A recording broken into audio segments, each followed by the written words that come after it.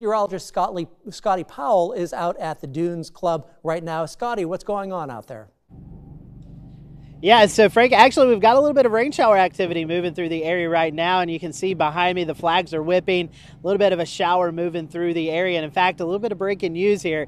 They just canceled the Army parachute team that was supposed to be happening at 5 o'clock today due to these high winds and the precipitation that's fallen. Unfortunately, that will not be happening here at the event this year. So again, the parachute team will not be happening at 5 o'clock today, but the concert is still on for 6 p.m. tonight.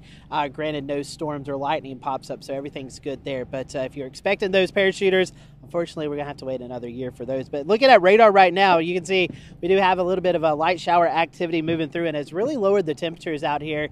In fact, these winds have really kicked up and have really affected the first round scoring out here this afternoon. Only a few players scoring under par, and so that wind really playing havoc on what's going on out here. And those wind gust speeds right now are anywhere in the 20 to 25 mile per hour gusts. So Frank, it is very windy and gusty out here, but again, play conditions, the golfers seem to be taking it in stride out here, but there is some fewer higher scores out here, and we continue to get pelted with a few raindrops, nothing heavy at all. You say I don't have a rain jacket or anything on, but we do have those showers continue to move through. But again, I'll just reiterate, if you were expecting to see the Army jump team, unfortunately due to the high winds and the rain that's falling right now, that will not be happening. So the concert is going on, but just a few light showers out here at the Dunes Club right now as the first round of the Myrtle Beach Classic is about to wrap up for the day.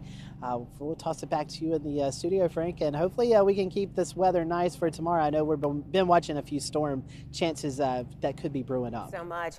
Another big event happening this weekend, the Myrtle Beach Classic. Round 2 kicked off today, and our News 13 team is keeping you up to date with logistics and those scores. Meteorologist Scotty Powell and Sports Director Chris Parks are out at the Dunes Club right now. And how's it going out there, fellas? It's warm. It's warm and hot out here. Yeah, the sun came out just a little bit ago here. It has really heated things up here at the Dunes Golf and Beach Club. Yeah, it was a cloudy start today, a little breezy out there. We had a few showers roll through about lunchtime, and then as the afternoon went on, the sun has popped out, and the heat and humidity has really ticked up, and a lot of the golfers' scores have ticked up too. We noticed this afternoon the rounds have been pretty high out there. Yeah, absolutely. Had some good rounds here this morning and this afternoon here. And as for the competition side, Robert McIntyre was the co-leader after 18 holes with Beau Hossler at 7 under par. McIntyre continuing his strong play through 36 holes. He is still the solo leader at this point at 11 under par, putting himself into a great spot heading into the weekend on Saturday and Sunday. For the 120 tee time here at the Myrtle Beach Classic for your second round, on the tee from Sweden, Alexander Bjork. And we got to do that today too. That was a pretty cool event. Chris and I both were able to announce the players. You on the 10th tee, I was on the first tee. Really neat experience. Yeah, it was fantastic today getting to do that for a couple hours, announcing guys from all over the world playing here in Myrtle Beach. I had to make sure I didn't mispronounce any names. I was asking caddies, hey, how do you pronounce this? How do you pronounce that? Making sure I got everything right, but it was fun. I was smiling from ear to ear doing that. And we had a lot of responsibility because if a player was like 2 minutes from tee time and he wasn't there, we were supposed to call rules officials, all that. Thankfully, it was smooth out there for us, and like Chris said, we didn't mess up any names. So yeah, thankfully nothing like that happened at all here. And again, Robert McIntyre, the leader right now at 11 under par as we play Beau Hossler right behind him. We got a chance to talk with Robert McIntyre earlier in the day about his great score and his start to 36 holes, and here's what he had to say after his competition. I mean, I'm comfortable. I'm just trying to become one of the best players in the world, and I mean, I don't know what limit I've got in golf. I don't know where my limit is, so I'm just trying my best every day, accept what score I get and just work harder. Yeah, and he's a guy you want to cheer for as well, too. Him and his girlfriend are both from Scotland. They moved to the United States for him to chase after his pro career. He's got 2 career top 10 finishes thus far, but he's still seeking his first win at 27 years old. So hopefully, maybe with some luck here, he plays a good 36 holes maybe he'll get that first victory here on the Grand Strand. Yeah, he is definitely striping the ball out there. Fellow lefty as well, and part of the Ryder Cup, so that's pretty cool to see him out there. And to kind of sum up all that's been going on, I'm going to toss it to News 13's Adriana Cotera, who will tell us about the events that took place earlier today. Grand Strand golfers are teeing off at the Dunes Golf and Beach Club for the inaugural Myrtle Beach Classic. News 13's Scotty Powell joins us now live from the course. And Scotty, there's a chance for severe weather headed our way. How's it looking out there? Yeah, well, right now, Trish, we are seeing a lot of sunshine, but I'm going to have our Alec pan the camera over, and you can see the clouds off in the distance. They are starting to billow. The heat and humidity out here really starting to grow those clouds up where we're seeing those thunderstorms, and actually those clouds are what's moving through the PD right now. Let's take a look at radar and show you what's going on. You can see that line of severe storms really from just south of Lumberton down through Dillon and Latta. Right now, this severe thunderstorm warning not including Florence, but it's not too far off as that severe storm is moving through Darlington right now, and we actually have a few more storms that's moving through Lancaster County as well. So this is the line of showers and storms is going to be moving through. We're hoping that we can get the play through. I know we've got about an hour-ish, hour and a half before the players start to finish up their rounds here. A lot of players finishing up now, but those last few groups, Chris, may encounter these storms that are getting pretty close. I will remind you the lightning radius around the course is 8 miles, so any lightning within 8 miles, they will blow the horn and suspend play until the storms pass through, Chris. Yeah, certainly good to know here. There's probably maybe about an hour or two left of game play for most of the golfers out here, so hopefully we'll be able to get the majority of the things in. And speaking of getting some things in and getting to do some fun things today, you and I got to announce some tee times today. Yeah, it was fun. You know, a little nerve-wracking because you have all these folks watching you and all these big-time golfers moving through, and you don't want to mess up their name. But I think you and I had pretty good success doing just what we're supposed to do out there. Yeah, let's take a look at it.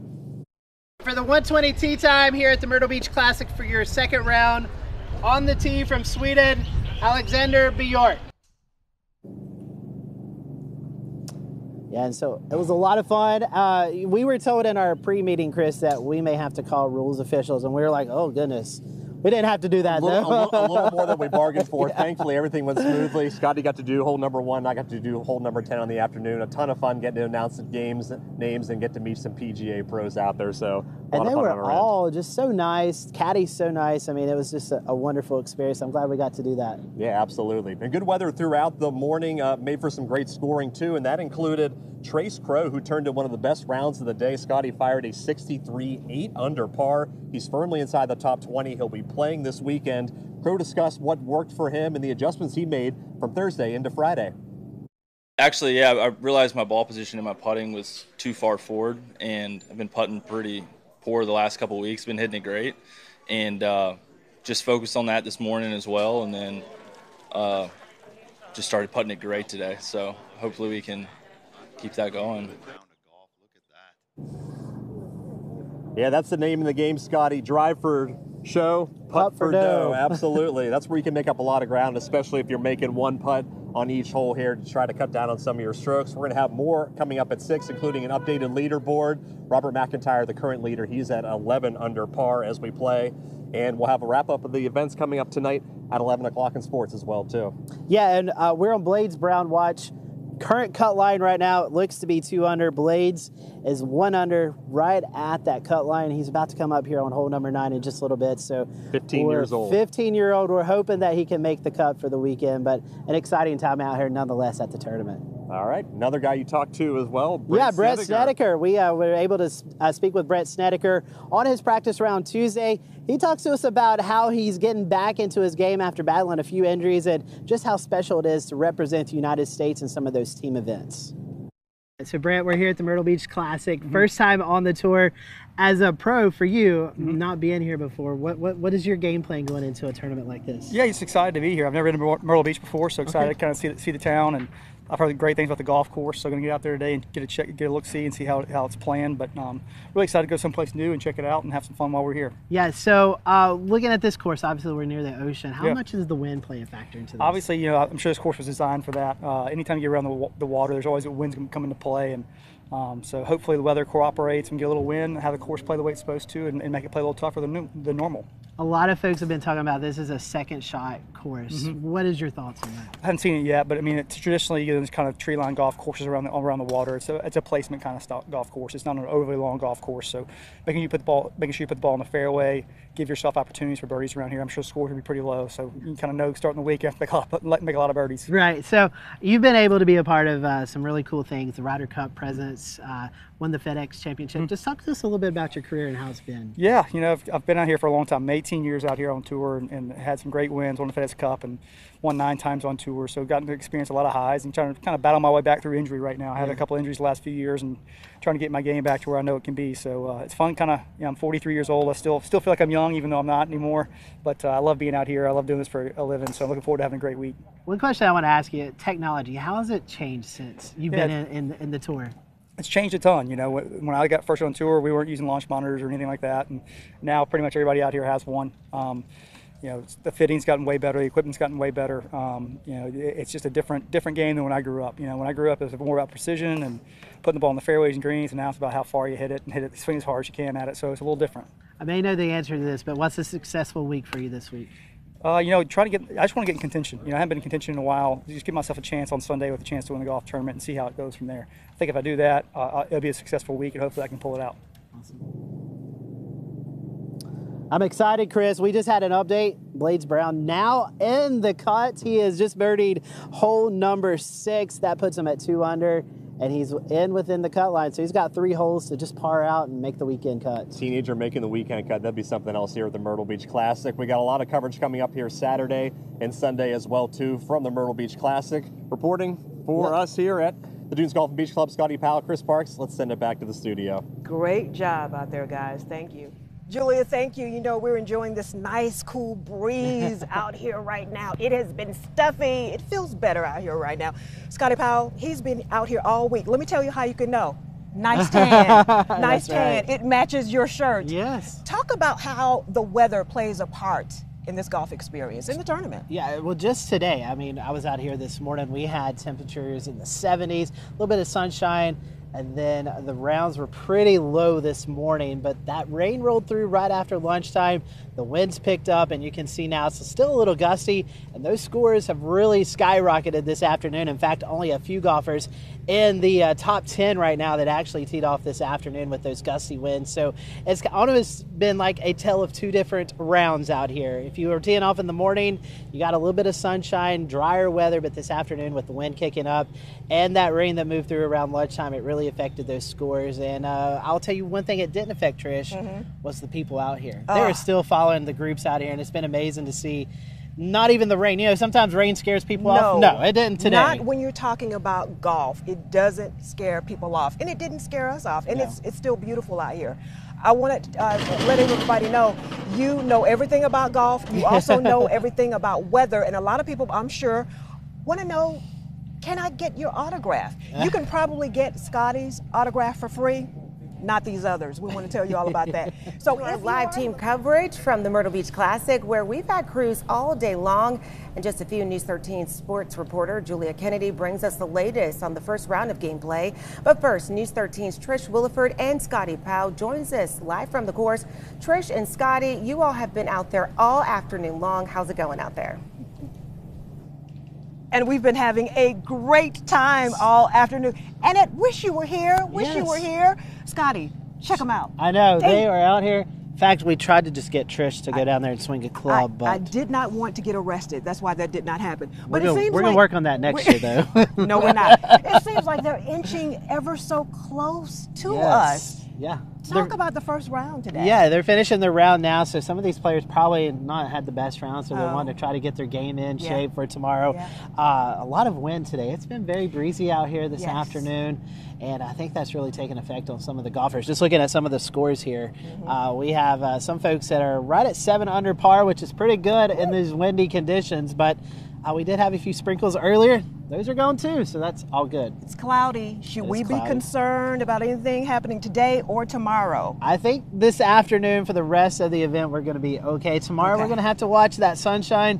Could pop off a few thunderstorms tomorrow. We're going to keep our fingers crossed that it stays away from us. Well, listen, and I think the weather graphics are up right now. So again, we can handle a few sprinkles. There's nothing wrong with that, right? Yeah, and you know, play will not be suspended here unless we have really heavy rain, really gusty winds, or lightning. And in fact, the Weather Service or the PGA Tour has a meteorologist that works with them that's detecting lightning across the area. So they're making sure that there's no lightning. And as long as we don't have any of that or heavy rain or gusty winds, they'll continue to play and may just have to bring our raincoats tomorrow. Yeah, a little windy today, but you know what? That has cooled things off a bit. And so, you know, we're just going to wing it here. And, you know, as we were just talking about, the golfers teed off bright and early this morning. News 13 sports anchor Julia Kennedy joins us now. And Julia, I heard you got the opportunity to catch up with some of the golfers. Hey, Julia, thank you so much. And speaking of the first round today,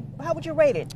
I think it's been pretty good. We've seen a few players struggle, but a lot of players have really found their groove on this course. In fact, looking at the leaderboard right now, we have 3 players at 7 under, so that's pretty good. That's a 64 for the first round. Wish I could shoot a 64. But all in all, with the wind factoring in, I think it's been a pretty good round. My buddy, though, Blades, you know, the rookie, he's not doing so well, so we're cheering for him hard tomorrow that weekend. You're going to do it. We're going to cheer He's going to for turn him. around. All right. Thank you, Frank. And you can see there is a lot of sunshine out here right now, and it is pretty hot and humid. That wasn't the case to start today. We had some gray skies out there. Even a few isolated showers moved through between 11:30 and about 1 o'clock this afternoon, right as the afternoon round was teeing off, and those wind gusts were pretty high as well. But as we got through the afternoon, we started to see the sunshine peek around, and if we'll pan over here, you can start to see the clouds developing. It is pretty hot and humid out here, so we're watching these cumulus clouds to bubble up, and we've seen those storms. What you're looking at is actually the storms back over the PD, and those are going to be making its way into our area this evening. But right now, looks like pace of play may be able to finish up just as those golfers are coming off the finals holes here at the Myrtle Beach Classic. That's May when those storms start to pop up, so we may be able to dodge the rain and lightning and thunder as they move closer to the coast, but it could be very close out there. And you know, after this storm system moves through the area, looking at the weekend forecast, it is going to be beautiful out here. So if you do have tickets to come out to the Myrtle Beach Classic Saturday and Mother's Day on Sunday, we're going to see temperatures in the mid to upper 70s, low humidity. I will say one thing though, with the temperatures in the 70s and that sea temperature still a little low, we could see that sea breeze start to develop, especially in the midday to afternoon hours. And looking at all of the effects of the wind this week on this golf course, we could start to see that wind come in factor in the afternoon rounds. That's when the leaders tee off. So we could see some higher scores in the afternoon. So if you are heading out this way, the wind will definitely be playing a factor both Saturday and Sunday. So as you are seeing out here, though, it is hot and humid right now. We're hoping those storms stay away. And Frank, like I said, it looks like we're going to have a great weekend for all the activities across the area.